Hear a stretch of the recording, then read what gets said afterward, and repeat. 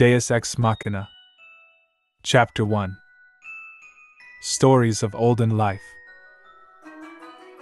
A moon as red as the deepest rose hangs over the sky tonight. I look upon it with a sudden sadness, and wonder if it will ever shine golden for me again. Will I see my love's face reflected on its surface for the remainder of all eternity? Will I be subjected to this fate until every iota of consciousness is scrubbed from my being? Still I wait. Still I miss her.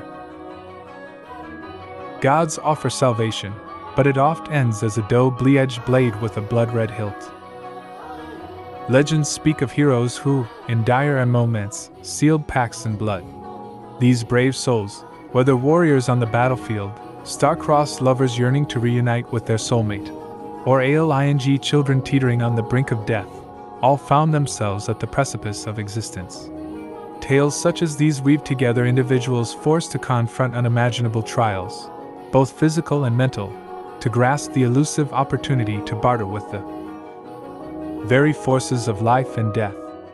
The gods, in their capricious wisdom, would occasionally entertain such exchanges, breathing life back into the souls who dared to bargain. Not everyone was destined to receive this divine gift, yet the possibility of a deal remained open to any who dared to tread where mortals and deities converged. My father had shared with me countless stories of these heroic feats, passed down through the ages. He spun legends of many courageous champions and their quests to procure the favor of the gods, their journeys often connecting to his own youthful fascination with the divine. Amid the soft, flickering glow of the oil lamps, the stories felt more vivid, as if they lived and breathed in his room. The room itself exuded a sense of timelessness, its wooden walls imbued with the wisdom of generations. The lamps, with their gentle flames, cast enchanting, ever-moving shadows, like spectral dancers in a nocturnal reverie. In this chamber, the past and present converged, where stories mingled with reality, and the line between the two grew indistinct. His name was Abraxas. My father began one sullen night. He was the kind of hero you envision in your mind when you close your eyes. Radiant. Flaxen hair, build the size of a mountain, and a voice like a demon. He fought for the Empire in his early days, working his way up the chain of command. You see, Orleth is full of soldiers from here to there, but standing out, becoming an icon, become a hero, that's what Abraxas yearned for. He'd grown up in a family much larger than we have here. Siblings from wall to wall, it drove in him a deep desire to stand out. Did he kill lots of men? I had remembered asking. Stories about soldiers typically featured them going on sprees of mass destruction. I'm very sure he had, my father answered. He was a terror on the battlefield. Many considered him a one-man army. I'm sure if he had made it longer he would have become a warlord in his own right. But unfortunately, as strong as he may be, by himself he was still but a man. Even in that sort of state. Why did the Empire need such a man? I asked. My puzzled look must have amused him, as such a thing hadn't seemed anything less than obvious. Why such men like him? That is a question I wish I had a better answer for, my father said, his shoulders slumping. The world back then began with this deter. Mind how life communicated with one another before more complex speech developed in their individual communities. Armies were gathered roughly and soldiers fought simply to protect this. This was mine. This was yours. This was the origin of all that we know. How could you tell what this was yours or not? Surely some people thought that this could be more than one person's. An all-knowing smile gleamed on my father's face as the question escaped my lips, a string of thoughts that sprung from a child who had not yet learned the violence of the world. My curiosity, innocent and untainted by the harsh realities of the world, led me to seek understanding. Easy. You could tell if this was yours if you could kill anything who did not agree with you. Back when this was that, it was very easy to distinguish ownership. People very rarely had this, whatever it ended up being, for very long. There usually was always someone stronger that came along, someone more deserving, more angry. That was long ago, and yet, he hung on the thought as if contemplating. My father's voice held the weight of experience, his gaze distant as he reflected on the turbulent past.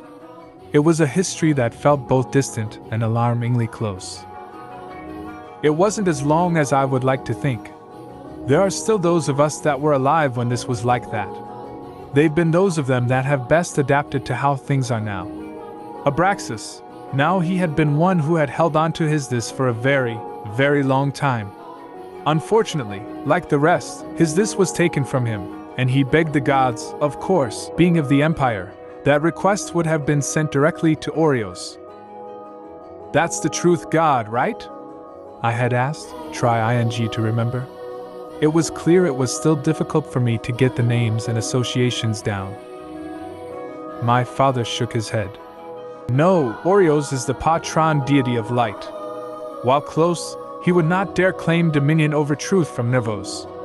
Both of Oreletha's gods would sooner see their empire in flames than lose their mantles to the other. Think of them like bitter lost loves. As I grappled with the intricate web of deities, their domains, and rivalries, I couldn't help but feel overwhelmed by the complexity of it all. My father's patient explanations were my guide through this maze of divine figures. From what I remembered, Oros was very proud, often the source of the ignored requests from the Empire. The enigma of why people continued to put their faith in a god who seemed so distant weighed on my young mind. However, the unspoken rule of not questioning the patron gods remained firm, and I dared not voice my doubts. The air in the room seemed to thicken with the weight of tradition and devotion, a reminder that the gods, though capricious, held immense influence in the lives of the Empire's citizens. Oros let Abraxas' request hang in the clouds, unfulfilled. You see, it isn't just salvation from death that deals could be made, but that's what most of them tended to be. The gods don't deal in salvation for small matters, usually. What happened next? I asked. He went mad.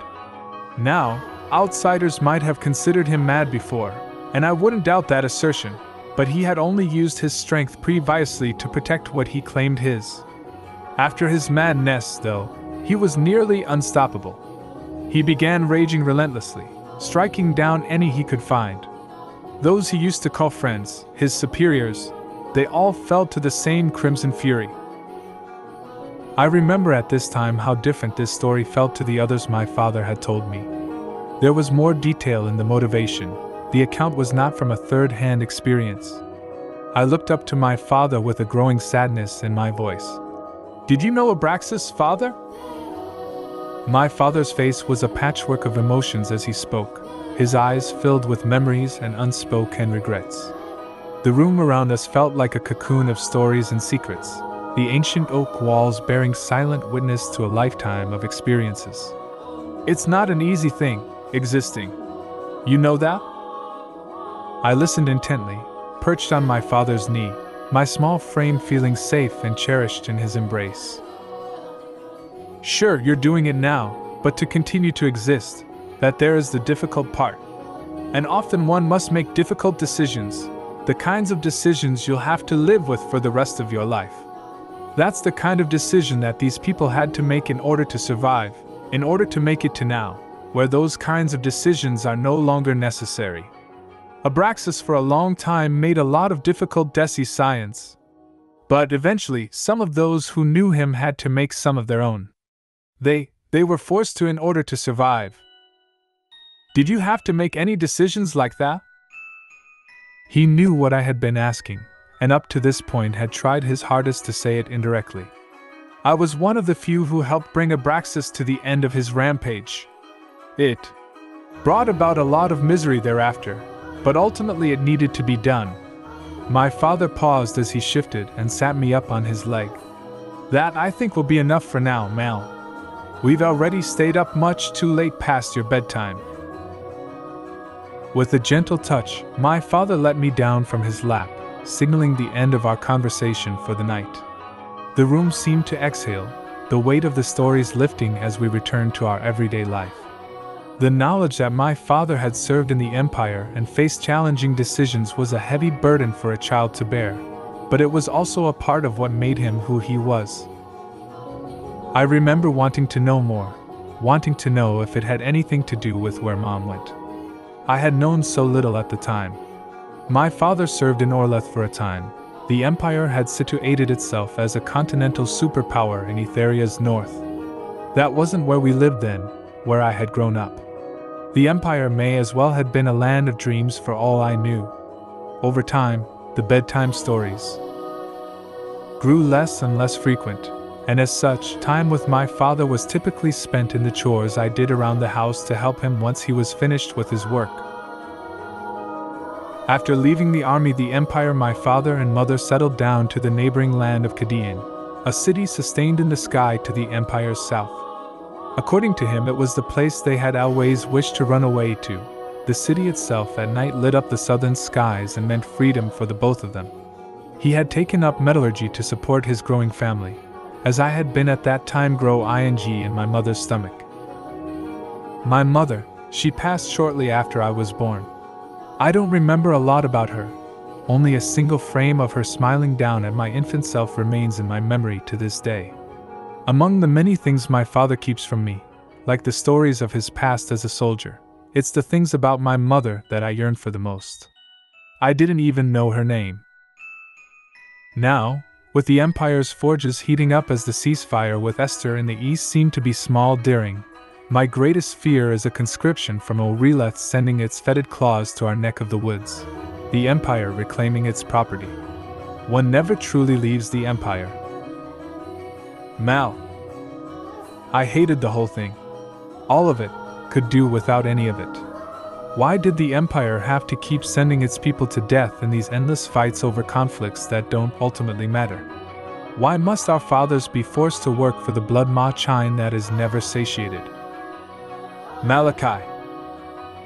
My father's voice brings me back to focus. I'm standing in front of a black cloud billowing up toward the ceiling. I sighed. Ah, shoot, I say sheepishly. I sigh as I stand in front of the black cloud billowing up towards the ceiling. Charred muscarib fills my nostrils, bringing tears to my eyes. Malachi. My father's voice brings me back to focus. I turn to see him, a tall, imposing figure in a stark contrast to my own wiry frame. Ah, shoot, I say sheepishly. Nearly start a fire and the most you let out with is shoot. I'd hate to hear what comes out if someone guts you like a fish, he says sarcastically. I'm sorry, I said. My father, the soldier that has never left him. My father's eyes slide over to me with an imperceptible annoyance. He sighs as well. The thoughts of my past spill out as the smoke replaces it. Sorry, was caught up on things. I've been thinking a lot lately. I push open the window to let the stale kitchen air out. As the warm morning light spills in, it bathes the kitchen in a golden glow, contrasting the potential reprimand I was about to receive. My father sighs and rubs his temples. I know it's not been easy for you, he says. But you must keep your attention on the food while you're cooking it. We don't need a repeat of last time. His shoulders slump as he crosses the kitchen in a few quick strides. I may have accidentally started a fire, twice. I feel horrible about it. My mind sometimes just wanders. And if it becomes disconnected, it becomes harder to get back to where I should be. I was admittedly too young to be working the ovens the last time it happened. That must have been, 7 or 8 years ago now. I'm not going to let that happen again, I'm sorry, I said, grabbing the spike and using it to lift the charred remains of meat out of the pan. I lifted the entire pot out of the oven, nearly losing it as I leaned in closer to save it. I'll go out and catch some more grub. My father sighs and shakes his head. It's no bother. We've got some in the back. I can go grab it, provided you don't char this one. I move to answer, but a knocking at our front door steals both of our attention. Tell them we're not open for another hour. My father barks as he moves back to the refrigeration unit. Through my exhale, I set the spike down and open the door. Hello, is this the residence of Malachi End? The man that stands before me is shorter than I expected, but I can tell from the lines on his face he must have been at least 3 times my age. His dirty blonde hair is cut in an arc around his head, and if I hadn't recognized the imperial regalia on the chest of his coat, I might have let out a small laugh at how unfitting his proportions are to his hair. The moment my eyes cross the crimson lion with the orb meant to represent the sun within its jaws, my heart sinks. What is he doing here? Are you mute, boy? Am I in the right place to find Malachi End? He's right here. My father's voice saves me from finishing my thought, and instantly I regret how I couldn't save him. He appears behind me, resting his hand on the door frame as he looks out over my head to the man below. The tension is palpable when his gaze sets on the Imperial. To what do I owe the pleasure of a house call? The man's steely gaze never wavers as he extends a sealed letter bearing the Imperial emblem. My apologies if I've interrupted your morning. I bear a message from Emperor Eugolius himself. He wishes to see you, Malachi End, at the earliest convenience. The contents of this letter may shed some light on the urgency of the matter. My father takes the letter, the edges of his mouth barely curling upward as he recognizes the seal. I see.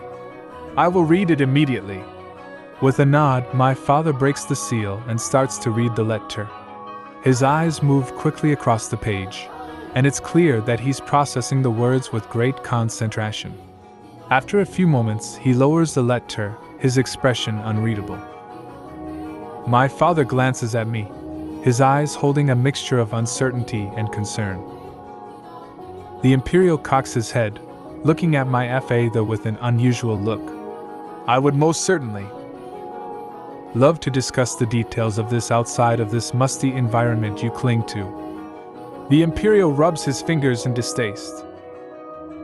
We rarely get visitors from the Empire because they don't tend to like the change in elevation. If you spend enough time on the surface, entering Khadenite can really mess with your insides. At least, according to my father. The rare guests who do make the journey often bear the telltale signs of discomfort. My father hesitates a moment and sighs deeply, bowing into the kitchen, and clicks his tongue once, a signal I take to follow and let the Imperial inside.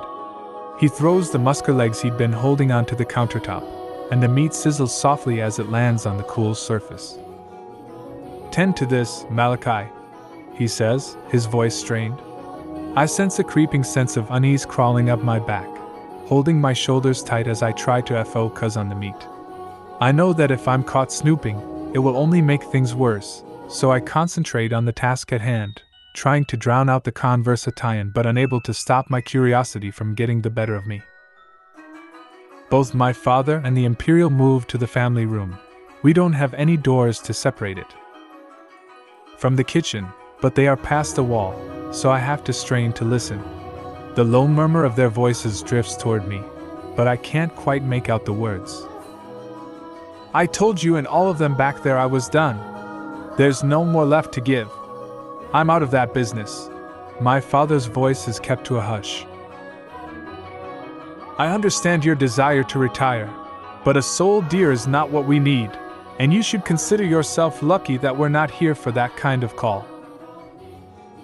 Lucky? You want me to thank you, after everything? My father's voice quivers with a mix of anger and bitterness. Lucky is not something many people are these days, Malachi. I think you'll find that you should want to hear what we need because I'm trying very hard to keep your luck going.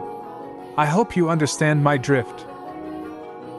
I finish scraping the burnt remains out of the pan and place them in a small bowl. My fingers work with precision as I season the meat, the fine grains of salt and pepper clinging to its surface. The sizzle of the meat hitting the hot pan is a satisfying sound, and the enticing scent of searing meat begins to fill the kitchen. The crackling of the meat as it cooks is a constant background noise, the aroma growing richer and more mouth-watering with each passing minute. However, it's not enough to pull me from the conversation beyond the wall. Quite a pup you've managed to raise, all things considered, the Imperial remarks, and my thoughts shift from concern to confusion. What kind of person has the audacity to enter another man's home and talk so flagrantly over things he knows nothing about? However, I'm uncomfortable considering that maybe I was incorrect in that assertion. It seems my father and this Imperial know each other very well, adding to the list of questions about my father's past. Speak of nothing but your duty, my father spits out. What is it you're here for, then?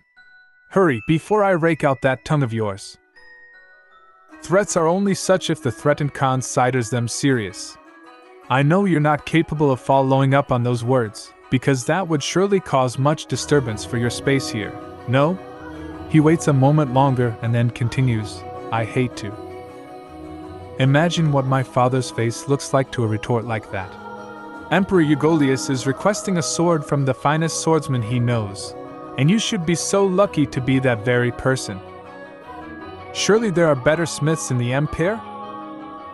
The dimly lit room is shrouded in an aura of palpable tension, thick enough to be sliced with a blade.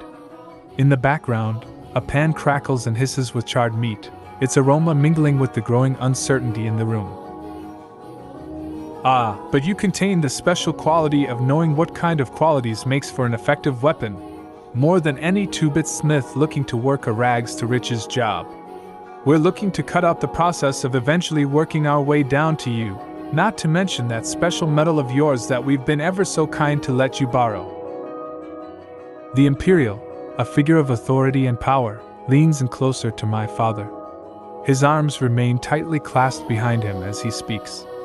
Crimson eyes bore into my father, conveying a sense of importance.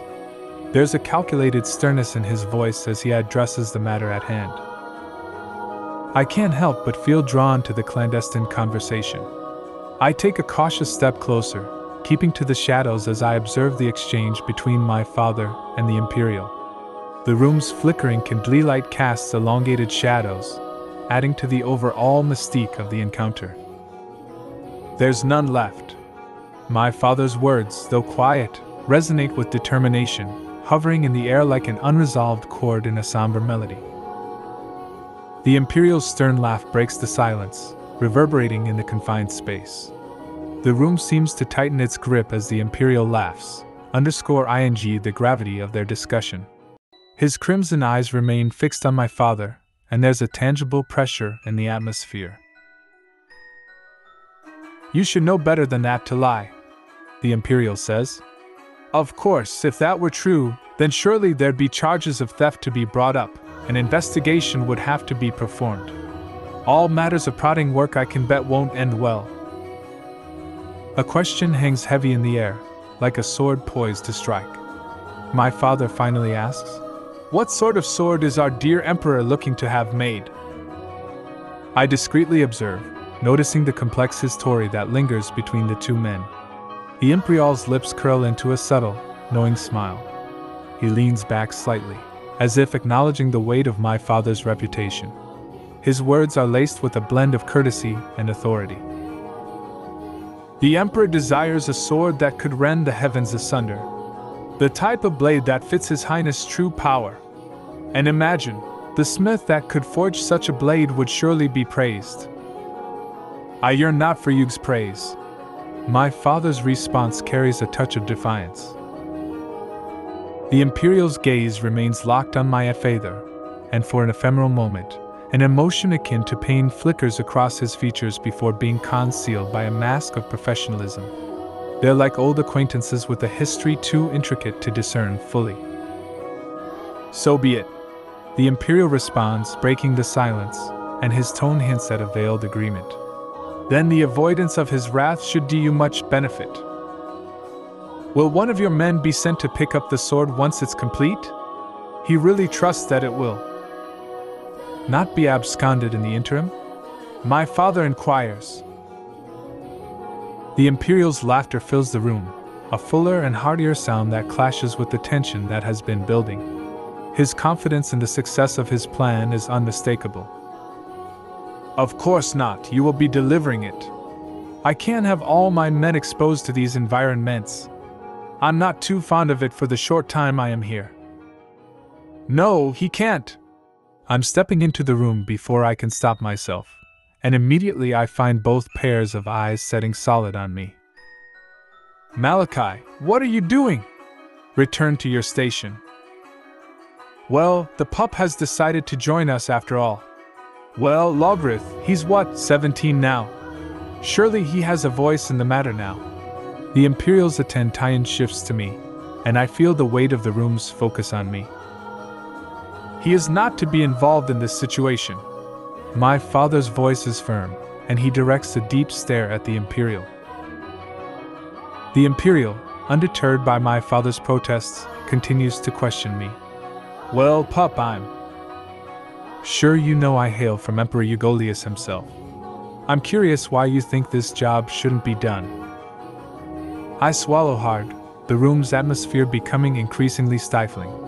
My inner turmoil is inescapable, with the conflicting voices of fear and determination waging war within me.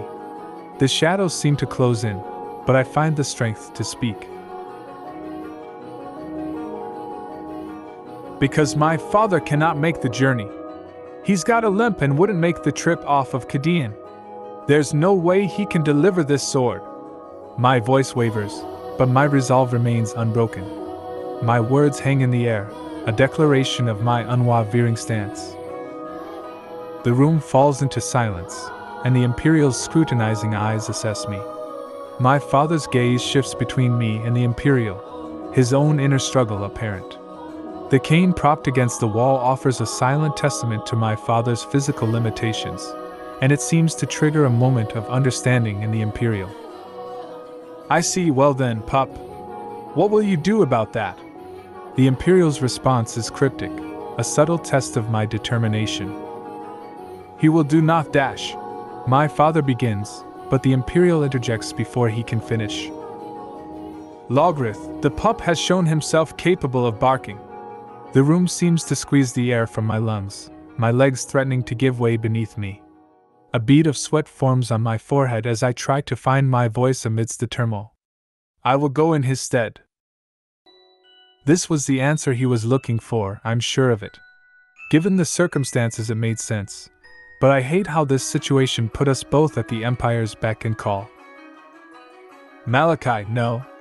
You're going to do no such thing. Vago, you've gotten your fun. I will have the sword delivered, and that will be that. The atmosphere in the room grows more stifling with every passing moment. I catch a glimpse of the Imperial, Vago, as he taps his fingertips together, his gaze calculating and ever so slightly malicious. His words are laced with a veiled amusement, relishing in the discomfort of our situation. The dimly lit room accentuates the tension as he speaks. You see, therein lies the stickiness. Vago's words hang in the air, almost tangible. The Emperor has given this task a matter of 2 months before its deadline is reached. And well, it's taken us about half that time to deliver this message here. My father's voice drips with exasperation and frustration. You've given us only a month to fulfill your insane demands? Vago returns a dirty look and places his hands on his sides. It isn't any concern of mine how much time you have left, considering you are the one who chose to live so close to the god's domain. So high up, really a dreadful location.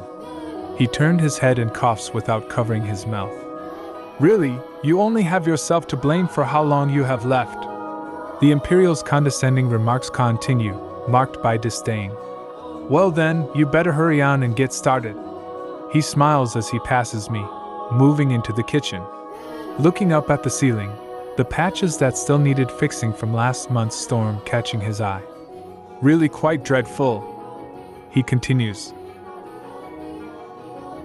My father's patience wears thin, and he forges ahead, his voice seething with indignation.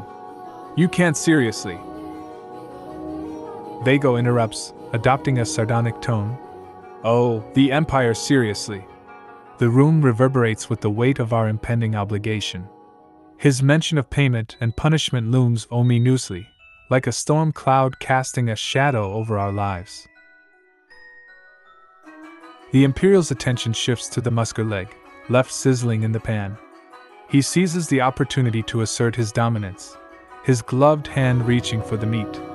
The act seems to mark a point of no return, emphasizing the power the Empire now holds over us.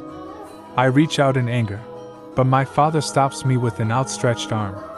He didn't turn to face me, his eyes still staring at Vago. I could tell though his look was to the both of us. Don't push your luck any further. Vago smiles the look of a weasel and departs from our home, the sound of the door closing taking the tension of the meeting and replacing it with the horror of all that was to be. A month to make a sword and deliver it crossed Oralithian borders? It took them a month to make it here, although I doubt they were traveling at their Abso. Loot fastest, probably trying to see how many hours they could burn. My father stands frozen, his eyes locked onto the door through which Vago exited, as if contemplating a bleak horizon. His arm, once tense, falls limply to his side, and he becomes a statue of contemplation. The oppressive silence in the room seems like an impenetrable fortress, and I dare not be the one to shatter its walls. Finally, my father speaks, his voice heavy with reproach. It was a foolish thing to do, boy. A tremor runs through me, but I refuse to back down. I couldn't let you take that job, you would have died on the way down. His response is stern, reminding me of his role as the protector. It was not your place to say. My chest constricts with the weight of unsaid words, and I'm compelled to reveal my innermost fears. If I remain silent, the burden will become too great to bear. I can't lose you. The admission startles my father. His eyebrows twitch ever so slightly, betraying his expectation that I'd argue about my readiness. In a rush of emotions, I speak of things I've kept hidden for years. I have always wished I could have saved Mom. The word feels foreign on my tongue, and the room seems to hold its breath as I utter it. I think about her nightly. I think about the stories she used to tell me, and I wonder what quest I could have embarked upon to bring her back. I can't go through that loss again. It would break me. My father's silence stretches, and I can sense the turmoil inside him. I wish he would reciprocate and share his thoughts. The dam has been breached, and the words spill forth uncontrollably. I want to save you. I want to hear the stories you haven't told me, and if you go out there, they die with you. Mom dies with you. My father continues to gaze at me with a piercing intensity. The lines on his face reveal a struggle within, a battle between his paternal instincts and his knowledge of the world's harsh really ties. He finally closes his eyes and sighs, surrendering to my unspoken plea. Grab my junk sword from the back, he instructs. You're going to need to go out and find more food. Try to gather some Kaiser shells while you're at it. We'll need them for the hilt. Father, I say, exasperated, my voice barely above a whisper in our small, cluttered home. Obey your father's command and do not return until you've procured them, he orders, the weight of his words heavy with a worry he can't quite express. His voice trembles slightly as he speaks, and I sense that the whirlwind of events has taken its toll. I can't remain rooted in one place for too long. There's a growing restlessness inside me, a relentless tug of responsibility that's come far too fast. As I trail behind him, I pass by his entry into the only forbidden room in our small home. It's a stark contrast to the days when I would sit on his lap in his grand chair, enthralled by the tales of adventure from long ago. I wonder if that old chair even still exists, or if it's been dismantled and sacrificed to make ends meet. The junk sword, a relic of long-forgotten battles, rests in its corner, a somber reminder of the challenges that await me. Its blade, once gleaming with the valor of its past, now appears tarnished and neglected. The dim light that filters through the room casts a sinister glint upon the blade, mirroring the grim task that lies ahead. As I grip the hilt, I can feel the roughness of its once majestic surface, a texture that mirrors the worn and battered state of the sword. The pommel, heavy and unyielding, serves as an anchor, grounding me in the harsh reality of the perilous world beyond our safe haven. With each step I take while carrying the sword, it feels like a burden. The blade's weight digs into my shoulder, a relentless reminder of the responsibility I now carry. I ensure that the clasp secure the sword sheath is tightly fastened, signifying my readiness to embark on my journey. As I step outside, the bustling town of Khaden greets me with a cacophony of sound and color. Merchants set up their stalls, their wares displayed in a dazzling array of hues and textures. Children run and play in the streets, their laughter echo through the air like the tinkling of bells. The gentle hum of daily existence fills the air, a symphony of life that washes over me like a warm embrace. The sun ascends higher into the sky, its golden rays casting dappled patterns on the cobbled streets and towering buildings. The air is crisp and clean, with a hint of sweetness from the nearby bakeri. I inhale deeply, savoring the moment, knowing that it may be my last for some time. The clinking of the junk sword against my back creates a stark contrast to the lively scene, a dissonant note in the symphony of life. It serves as a poignant reminder that beyond our cozy sanctuary lies a world where survival often hinges on the sharpness of a blade and the unwavering spirit of its wielder. I adjust the sword on my back. Time to hunt. Chapter 2. Lonely Hunter. The days we had together were some of the most special in my recent recollect. I yearned for the eternity we thought we would have had. As I lay here among the infinite vastness, I think of where it all could have gone wrong. I have my life right in front of my eyes like a scattered timeline of death and devastation. I need simply to put the pieces in order and uncover the truth. The bustling sounds of the markets are the first thing to cross my ears as I shut the door behind me. Khaden as a whole is accustomed to rising before the sun, considering how bleeding it tends to be with us so high up. Get the hardest work done before it rises so you can take advantage of the day, they say. So seeing everybody at their finest as the golden glow casts over. I pass by the butcher's. Roderick is the owner, a burly man with a thick mustache that twitches like an agitated caterpillar as he expertly wields his cleaver. His shop is a veritable symphony of steel against bone, producing a rhythmic melody of cleave that competes with the town's morning chorus of birds. I have a pretty good relationship with him, considering I'm lucky and able enough to help him secure meat for his trade. Sorry, Roderick, today I have to fill my own plate before I offer extra. The tailor's shop is next up on the block. Its facade is adorned with a colorful array of fabrics, swaying gently in the morning breeze, a riot of colors that dance like whispers of dreams in the making. Johann, the tailor, is a stout man with spectacles perched at the tip of his nose, meticulously sewing a garment by hand. His shop is a realm of intricate patterns and rich textures, where bolts of cloth stretch like vibrant tapestries. You should get those holes in your shirt fixed. Ezra won't give you the time of day if you look like you've been dragged from the gutter. The thought is pushed back down when the reality of how pricey Johann's services are becomes apparent. At this point, buying a whole new shirt altogether would be cheaper, but that also requires the kind of coin that we can't really afford to part with. I continue past the tailor's and the cartographer's office. I cross paths with Locus, the watchmaker, hunched over a delicate timepiece as intricate as a spider's web. His keen eyes are hidden behind hair that he often has to brush out of the way. And he has a reputation for crafting timekeepers that never lose a second. The delicate tick-tock of the numerous watches lining his shelves is a gentle counterpoint to the vibrant cacophony of the market. The general store is a bustling hub of activity, with goods piled high on wooden shelves. Terrence smiles and waves as I pass by the entrance. His demeanor makes it easy to see how easily it is for him, exchanging jovial banter with the locals. His store is a treasure trove of odds and ends, from farming tools to exotic spices. It's a place where everyone in Khaden knows they can find a little piece of what they need. The cobbled streets are alive with vibrant call ores and the rich scents of various foods from market stalls.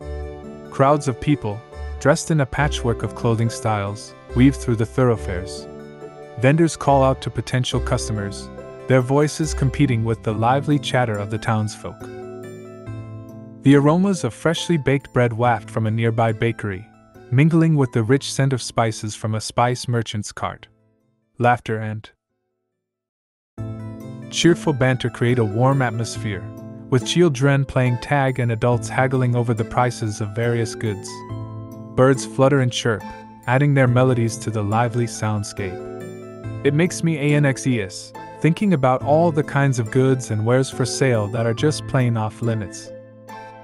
Not until you get a hefty sum for completing this commission from the Emperor, at least. I sigh. I hate everything that Vago guy stood for, but I can't lie and say that the Emperor's coin was as good as any, especially when it comes in large volume. A sword from the legendary End blacksmith would go for something hefty too.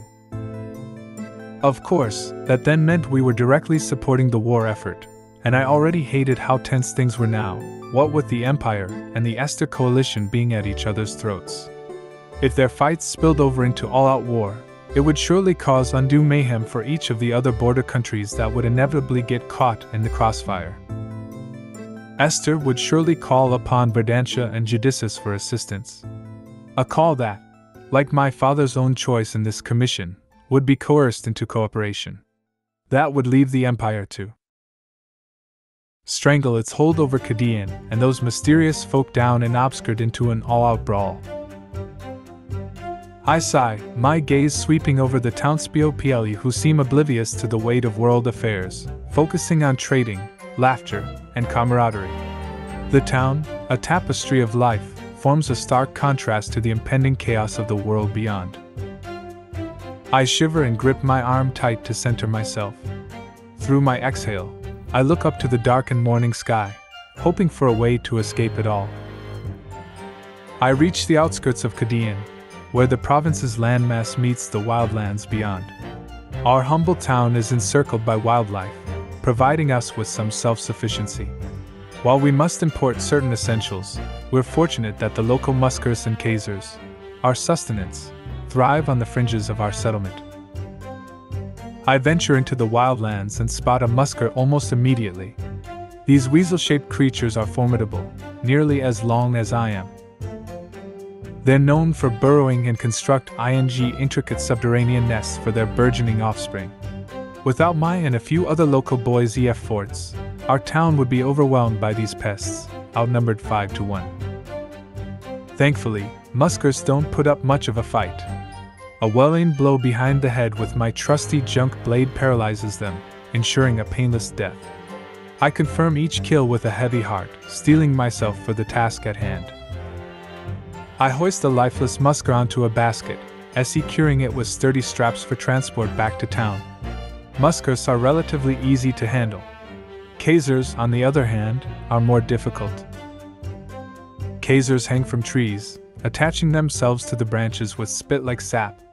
They're crab-like creatures with tough shells on either side of their 3 claws, shielding the soft flesh underneath from damage.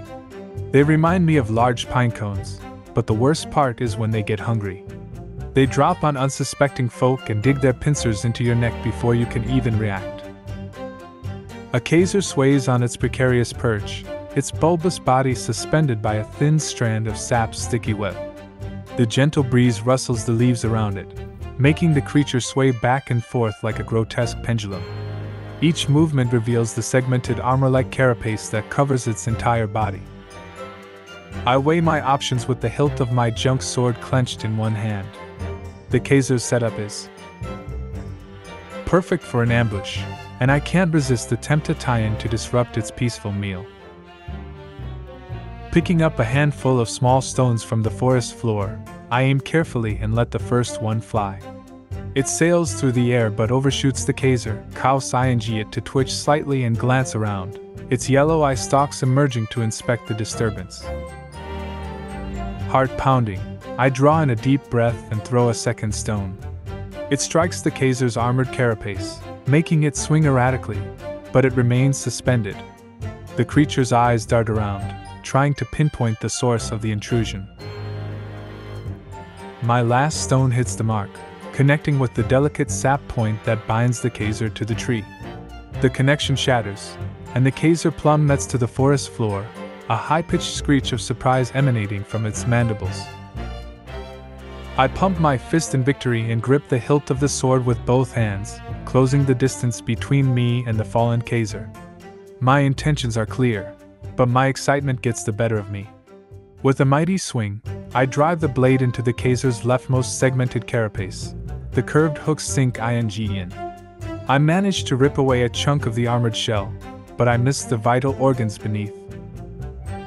The Kaiser wriggles and struggles to regain its footing, its spindly legs flailing against the sap-soaked web. I seize the moment, recognizing the creature's vulnerability, and kick up a cloud of sand with my boot, blinding the creature. Agonized, the Kaiser convulses, desperately trying to clear its sick shown. In that split second, I raise the sword high above my head, my muscles straining with effort. I bring it down with all the force I can muster. The blade plunges between the Kaiser's eye stalks, splitting its grotesque head in two. A sickening squelch accompanies the impact as the blade tears through the creature's carapace. Black, viscous ichor pours from the wound, drenching the forest floor as the creature's eye stalks droop. The Kaiser twitches in its final throes of death, the grotesque twitching of its limbs slowing until it lies still, lifeless. I exhale, my chest heaving with the exertion, and yank the blade free from the Kaiser's lifeless body. The creature's blood mingles with the sap on the forest floor, creating a grotesque tableau of death and decay in the dappled sunlight. Thank the gods that our blood is different colored. I don't think I could manage the hunt if they weren't. I pierce the Kaiser's sturdy shell with the sword of the end, and a cacophony of grating noises fills the rocky landscape. The blade's gleaming edge tears through the creature's tough hide with formidable power. Each motion is deliberate, a testament to my determination, as I carefully peel away a substantial portion of the Kaiser's meat, ensuring it remains intact in my hand-woven basket. With practiced ease, I sheathe the junk sword, a patchwork weapon crafted from assorted components and specifically designed for tasks like this. Its leather and bone hilt feels unwieldy in my grip. The pommel, etched with the weight of its numerous encounters, serves as a grounding reminder of my responsibilities. The morning sun begins its ascent, its gentle rays stretching across the desolate landscape and casting a warm, golden hue over the horizon. The world slowly awakens, bathed in the ethereal glow of dawn, as a chorus of birds welcomes the new day with melodic songs. The filled basket, laden with the fruits of my labor, hangs heavily from my shoulder, a tangible reminder of the toil and purpose that define each day. The weight bears down on my lower back, and the persistent pressure gives rise to a dull ache that ses through my muscles. With a determined yet weary sigh, I shift the load on my shoulder, seeking a more balanced and comfortable position for my journée. The woven basket's handle, rough and slightly frayed, grounds me with the reminder of the responsibilities I bear and the contributions I make to our small community in the city. I can almost feel the gratitude in the air as I move through the tranquil landscape, carrying the promise of sustenance with each step, ready to face the challenges of a new day. Just as I'm about to resume my journey, a sudden voice pierces the early morning quiet. "Look, guys, the rats have come up for their morning meal. Quick, somebody go protect the bakers lest they break in and inflict their plague. Oh, Levios, have mercy!" The voice is all too familiar, and it freezes me in my tracks. I curse silently, realizing that I won't be able to avoid trouble even on this early morning excursion. Cody Stows, the ringleader of his mischievous gang of friends, steps out from the concealed shadows with a malevolent glint in their eyes. Cody, for as long as I can remember, has been the closest thing I had to a bully in these parts. I've often managed to steer clear of most of his antics by virtue of not attending the local school. We could never afford the entrance fee, a rather ironic twist considering that my father and I essentially constructed that very building. While I haven't had much direct interaction with Cody, his reputation looms large, and every encounter we've had in the past has been nothing short of negative. It's almost amusing to think that he, of all people, would invoke Levios for his misdeeds. Last I remember, Levios granted favor for those of the working class. I responded, attempting to maintain my composure. All about pushing forward the common good and freedom. Cody's face contorted into a sour and contemptuous expression. He took a step closer, and his voice dripped with disdain as he addressed me. You've always got something to say, don't you, End? Seems like that big mouth of yours gets you into trouble. You know what your name means in the low talk? Bad end, the kind that your mouth leads you to. His words were laced with both mockery and aggression. Without warning, he shoved me forcefully in the chest, making me stagger backward. The impact sent a jolt of pain through my body, and I struggled to maintain my balance. The confrontational atmosphere between us seemed to intensify, and I could feel the tension building as we stood on the precipice of a potentially explosive confrontation. I stagger backward, the unexpected force of Cody's shove taking me off guard. For a moment, I teeter on the brink of falling, the filled basket sway in my hands. Desperately, I fight to maintain my balance, shifting my weight to keep from toppling over. Cody's taunts continue, each word carrying a malicious edge, as if he savors every syllable. His voice drips with derision, echoing through the bar and alley. Can't just run forever, errand boy. He sneers, his grin revealing a row of crooked teeth that seem to embody his malevolence. He takes another step closer, invading my personal space, and I can feel his hot, rancid breath against my face, a stark reminder of his proximity. One of his friends, a smirk. ING accomplice with shifty eyes, stands just behind. Cody, reveling in the confrontation like a hyena cling its prey. He emits a low chuckle, an eerie soundtrack to the tense atmosphere that has settled between us. It is clear they take pleasure in my discomfort. Cody's words cut deep, attacking my pride and family's reputation.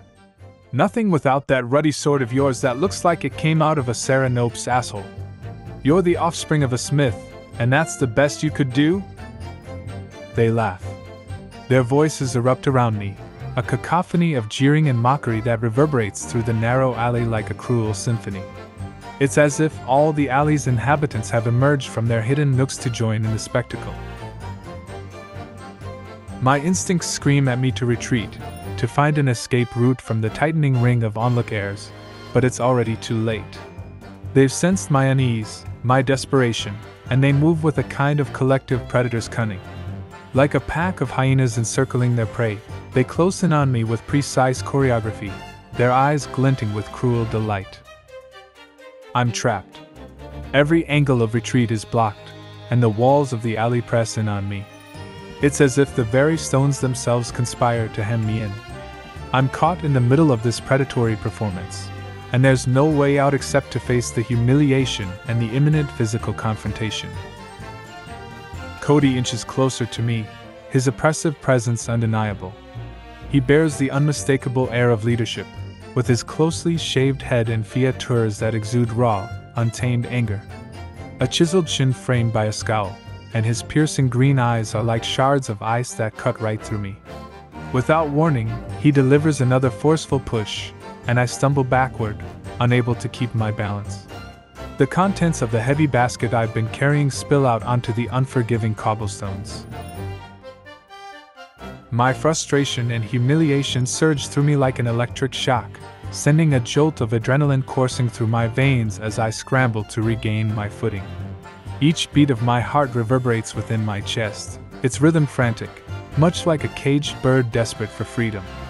The raucous crowd surround me revels in my vulnerability, their laughter growing louder with each passing moment.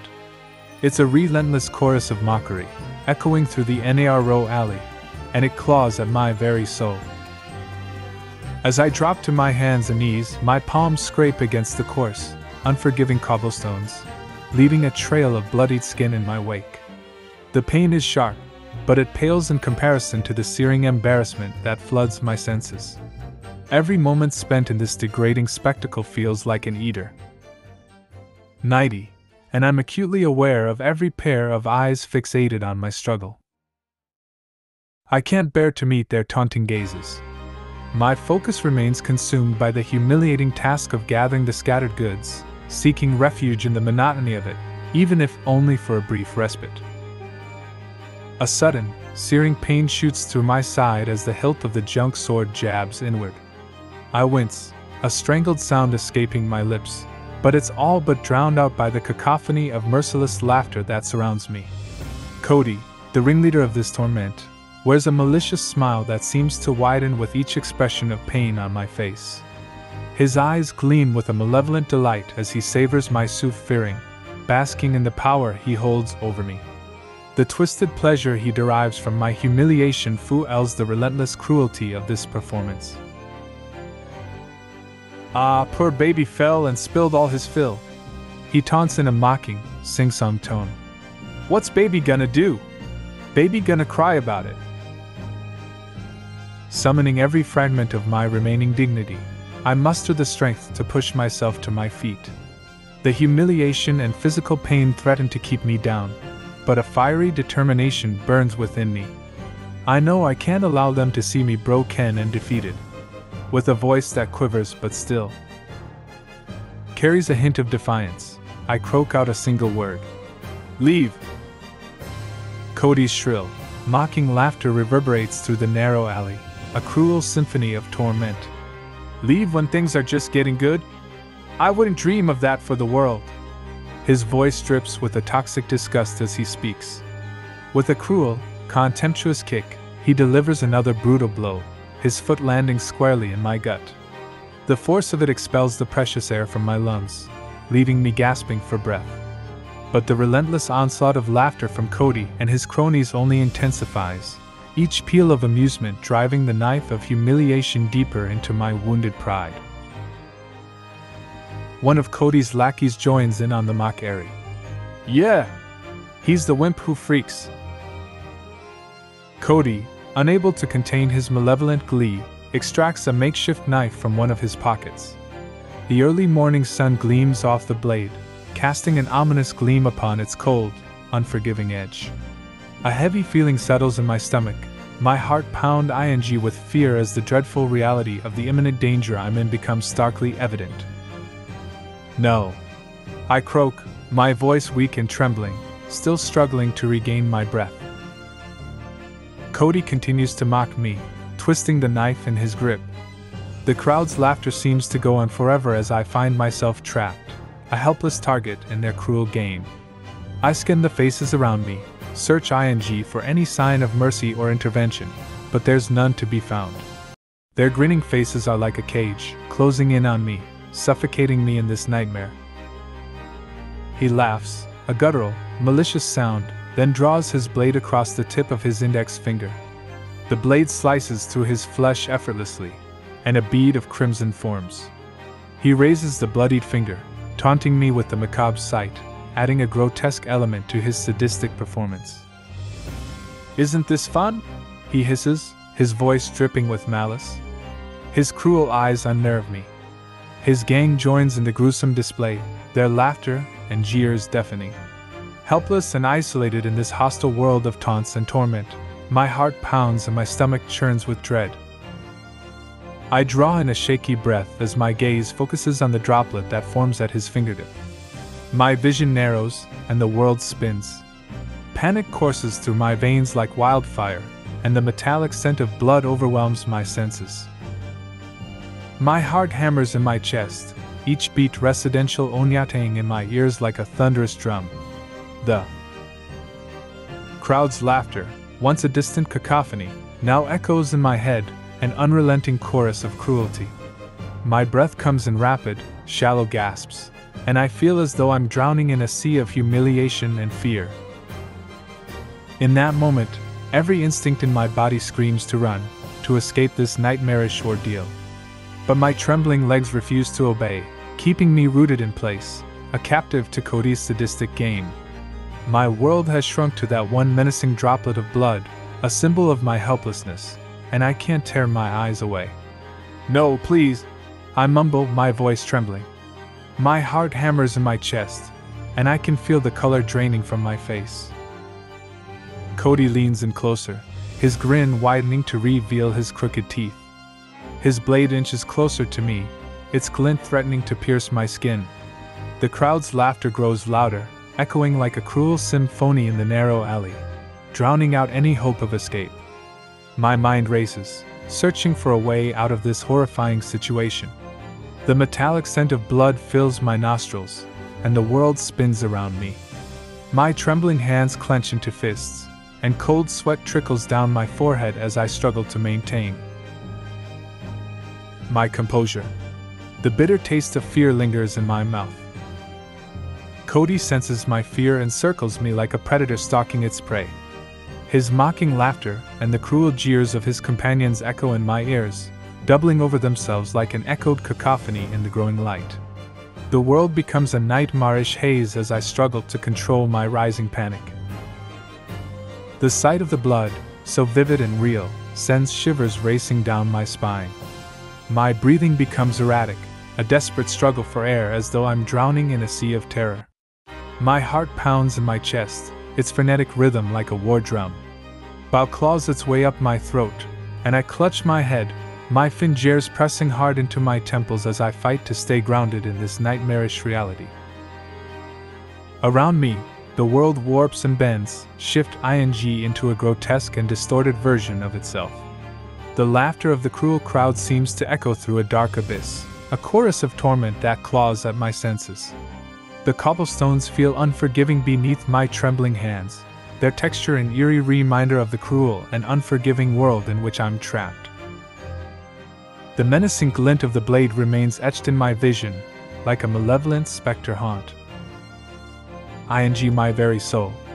My mind's a whirlwind of dread and confusion, and I struggle to distinguish between past and present, between the torment of my childhood and the horror unfolding before my eyes. Cody leans in even closer, his laughter grow more sinister by the moment. "You know, I've always heard about your little fear," he taunts, his voice dripping with cruelty. "How cute that you can't handle a little blood. But let me show you, Malachi, there's nothing to be afraid of." As Cody's taunts continue, my heart pounds in my chest, each beat reverberating like a relentless drum of terror. His cruel gesture, a simple flick of his blood-stained finger in my direction, is enough to send panic surging through me like a tidal wave. My composure rapidly erodes, and I feel my grasp on reality slipping away. The world around me blurs, distorted by the surreal and nightmarish haze that envelops my senses. My fear is a tempest, tearing through my fragile control, leaving me exposed and helpless, at the mercy of my tormentors. The jeers of the crowd intensify, and their voices swirl around me like a maelstrom of cruelty. It's a sensory overload, the sight and smell of blood a nightmarish symphony of horrors that threatens to drown me. Just when I feel like I can't endure this humiliation any longer, a shadow falls over the group. It's as if time itself has warped and shifted, and I'm thrust into a surreal dreamscape. The sensation that erupts within my chest is unlike anything I've ever experienced. It's a profound and overwhelming surge of emotion, a mixture of relief, awe, and a profound sense of empowerment. It feels as though something deep within me has snapped, and I'm no longer the vulnerable boy but a force to be reckoned with. I become an observer in my own body, detached from the reality unfolding before me. Time slows down, and the world becomes a surreal tableau. I feel the junk blade click out of its scabbard, the familiar weight of the weapon in my hand. It swings with effortless grace, a blur of motion, as if guided by some unseen force. But who's in control? Who has taken the blade into their hand and wielded it with such determination? Cody's triumphant expression shifted to one of shock and disbelief as he stumbled back, clutching his injured arm. Blood welled from the gash I had inflicted, staining his fingers crimson. The crowd's laughter faded to stunned silence. The cruel symphony abruptly halted. I blinked, my mind struggling to comprehend the sudden turn of events. It was as if a dormant power had awakened within me, a force I hadn't known existed. My hand still held the blade, trembling with the aftermath of the strike, and I could feel the weight of it in my grasp. Cody's cronies stepped back, their taunts silenced by the sight of their wounded leader. The NaNo alley, once a prison of humiliation, had transformed into a battleground of uncertainty. We screamed simultaneously, a chorus of terror and agony that pierces the tense air. My scream is guttural and primal, accompanied by a nauseating surge of bile rising to my throat. The strength drains from my trembling arms, and I can no longer bear the weight of the heavy sword. It slips from my grasp and falls onto my frail, shuddering body. I don't even register the impact, my eyes fixed on the shocking scene unfolding before me. He bends down, his gaze locked on the source of the searing pain. Blood steadily drips down to stain his shorts, forming an unsettling pool of crimson. It's not a fatal wound, but the jagged, oozing gash is far from a pretty sight. "Let's get the hell out of here," he roars, his voice tinged with urgency and panic. His crew M.E.M. Bears waste no time, their expressions oscillating between confusion and concern. It's clear that I've ceased to be their primary focus, and they hurriedly retreat, leaving me alone in the alley. My tongue swells in my mouth, and my throat tightens as I tremble uncontrollably. The world blurs as my body convulses, and I find myself shaking violently on the ground. The sword slips from my legs as I'm carefully rolled onto my side. With a sudden, now seething lurch, what little remains of last night's dimness spills out onto the unforgiving cobblestones. A pitiful, quivering cry escapes my lips, a mere echo of the torment that churns within me. "Oh gods, are you okay?" The voice is familiar, but I can't focus on it for longer than a second as the tremors send the bile-ris ing up my throat once more. "What in Velo's name happened?" There's only one person I know who defaults to Velos for guidance over Levios with a voice like that. Ezra. She pats my back, her touch gentle yet firm, and turns me back around to face her. Her striking golden eyes, glistening with worry, are the first thing I see. Her similarly golden hair is neatly tied up behind her, and I can't help but wonder if it's been done to prevent my nausea from getting any worse. Her face is etched with a profound sense of concern and guilt, and the overwhelming concern in her eyes somehow begins to calm my trembling body. In a strange way, her presence becomes a stabilizing force, gradually quelling the relentless shivers that have overtaken me. I cough once to clear my throat, which is still burning. I take a deep breath and look back up to her. "I'm fine." "The last thing you are right now is fine. Was this related to Cody and his gang running like a pack of babies a few moments ago?" I offer the weakest smile I can imagine. The thought of it offers the slightest balm to my mental state. "Did he start some shit again?" She curses so casually. I admire that. Something like that would have poisoned my throat worse than the bile. "He saw me and that was enough to start it. I was gathering some material and grub before the markets opened up fully. I think I blacked out for a moment. Must have cut himself on my sword somehow." Her look was suspicious. I could tell from her eyebrows immediately in the way they set down. "That cut seemed a bit more deep then," she began, but she stopped. "Never mind. It's okay. I think it's calming down. Thank you." I've known Ezra for quite a few years now. She had moved to Khadenite with her parents when she was younger. Her family immigrated from Judissus, Esther's border state with the Empire. She's unfortunately come to find out about my avoidance toward blood in probably the most embarrassing way, counting this experience. It was something she showed support for back then, but I was so averse to talking about it I avoided speaking with her when I saw her out in the markets shopping for her family for a few weeks afterward. "You really don't have anything to worry about," she says. "I know it must be something that is insurmountably difficult to deal with." Insurmountably difficult didn't even begin to describe it. I felt so idiotic. I could take a number of muskers and Khazars out, see their lifeblood drip out, and it would only very minimally bother me, mainly for the grossness factor among everything else. But I'd be okay. I do this for a living. And yet, my mind's eye replays the gruesomeness of that cut, and my entire body retches. I shake my head. I'm sorry. I really don't understand why it affects me that way. I'm acting inappropriately. I should think you would, she says, her voice firm in a way I can't explain but find more reassuring than I deserve. I mean, we all have fears and things we'd like to avoid. And some of us are lucky enough to be afraid of things that won't likely appear in our lives. I'm sure that must be better than all this, I say, offering another cough and covering my mouth before it leaves. In some ways, Ezra says, but I find the things I'm scared of, for example, tend to paralyze me in my sleep. Completely unimaginable sights beyond mortal comprehension. Things like gigantic mechanical behemoths with powers unimaginable to rewrite history or, gods forbid, tax collectors. I can't stop the burst of laughter that escapes my mouth, a sound that elicits a smile from her. I'm glad to not to have to fear the tax man yet. If you're going to take over the family boosiness, you'll learn soon enough, Ezra says, flipping a metal plate onto a work table in her father's shop. The clang of metal on metal echoes through the space, filling it with the scent of oil and the comfort ing aroma of iron shavings. Do you?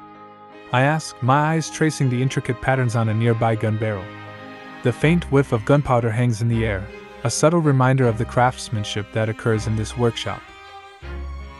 My father's eyesight has been weakening the past few months, Ezra continues. Nothing so serious as to affect his mobility, but I've been assisting with his paperwork as of late, so I've had to learn that side of the business. Ezra's father is Khadenite's most trusted gunsmith. Her expertise in handling firearms leaves faint traces of gunpowder on her hands, and I can't help but admire her skill. Besides, she says with a grin, it helps to have a better eye on the financials since my father of 10 makes mistakes that his daughter wouldn't. Well, I can tell you must be very good at it, I reply. Many people don't have a knack for things they don't try, Ezra says. Amid our conversation, the comforting aroma of freshly baked bread wafts in from the market outside, blending with the mechanical sense of Ezra's world. The delicate dance of smells and sounds create a unique atmosphere in this shared moment. Think you can stand? It must not be comfortable down there, Ezra asks, her eyes filled with concern. I take a deep breath and sit up. Yeah, thanks. I would have gotten my bearings together eventually, but I would have been defenseless if they regained their courage and came back to settle the score. Ezra's eyes hold a warmth that goes beyond the terror I had felt minutes earlier. I deserve no thanks more than the ones you gave initially. I feel the heat rising to my cheeks, and I look off to the side to hide my embarrassment. Besides, she says with a wink, a trace of cit rust perfume wafting around her like a hint of mice terry. I'm sure if they came back, they'd find some way to accidentally jump on your sword again. You're okay with picking up the musker, right? Ezra asks as she bends down to collect the scattered pieces of Kaiser carapace and sets them inside a woven basket. Oh yeah, of course, that's not a problem, I reply, adjusting my grip on the musker's limp body. Its fur is soft and slightly ticklish against my fingers. It feels heavier than usual, probably due to my own weakened constitution. Once we have the musker in the basket, we continue on the path back to the market proper. Well, I really appreciate you helping me out, I say, ready to part ways and save myself from any further embarrassment. And risk you toppling before you make it back in one piece? I don't think so, Ezra says. What could have sounded condescending sounded jovial. Like we had been friends for ages and it was a common jab and expectation of one in equal measure. But we hadn't been friends for ages. She was so obviously above what I could muster. I could only return a nervous chuckle and even felt stupid for that much. Come on, at least let me escort you home like a proper savior, and then we can part. I smile small and blush as I nod, the junk sword kept tight at my side, the ominous feeling of that ever-blinding whiteness not yet set at bay. We step into the kitchen, and I'm aware of Ezra's curiosity as her eyes sweep across our small, cluttered space. The room, adorned with the remnants of our daily life, I can't help but feel embarrassed at how messy it is. My father turns to face us, his eyes perceptive at first, but a frown creases his brow as he takes in Ezra's presence. The atmosphere is thick with tension as his gaze sharpens. Malachi, why have you deviated from the job? My father's voice is sharp, his words resonating with the weariness of a long day. My fingers subconsciously trace the handle of the junk sword on my back, the worn, scarred metal beneath my touch rough and unforgiving. The metallic scent hangs heavy in the air. Ezra stands beside me, her presence a contrast to the rough, familiar surroundings. My father's words cut through the silence, demanding attention, and the clinking of the basket on my back adds to the layered symphony of sensations in the room. I close my eyes to regain some sense of balance. I haven't, I say, then open them to look at my father. I gathered what I went out for.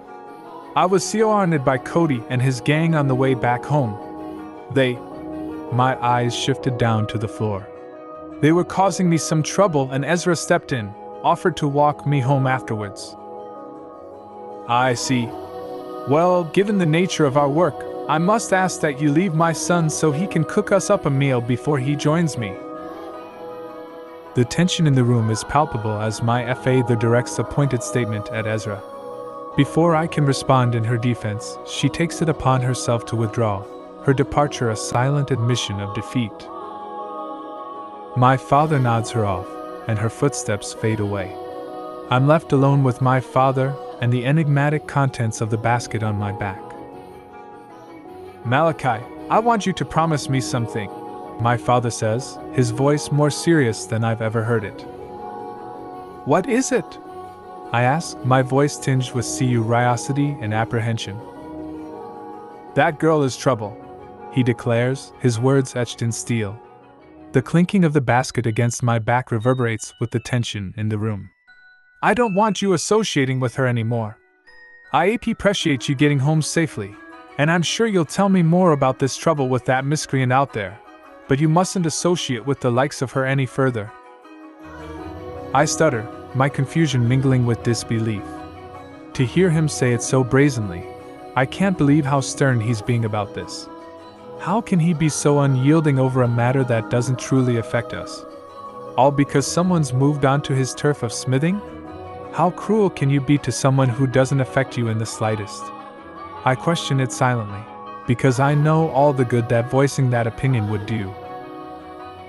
The kitchen is now a mix of conflicting emotions. My father's insistence feels like an injustice, the air heavy with unspoken words and unresolved tension. Yes, father. Now, hand me those shells and please get us some food going, he says, redirecting the conversation. Come join me in the back once you're done. He continues. The smells of our daily life, they're calm, forting familiarity, underscore the tension that lingers. You can help me sculpt the hilt. I nod, defeated, and proceed to take out the shells, their rough surfaces rasping against my fingers. The clinking of metal against metal accompanies my movements, a silent reminder of the unresolved conflict. The room is filled with the soft crackling of the flames in the forge, and the distinct aroma of metal melds with the comforting scent of freshly baked bread. I arrange the shells neatly on the workbench, their surfaces cold to the touch. My father watches me intently, the lines on his weathered face reflecting years of dedication to his craft. He sighs before leaving the room, and I am once again alone with my thoughts.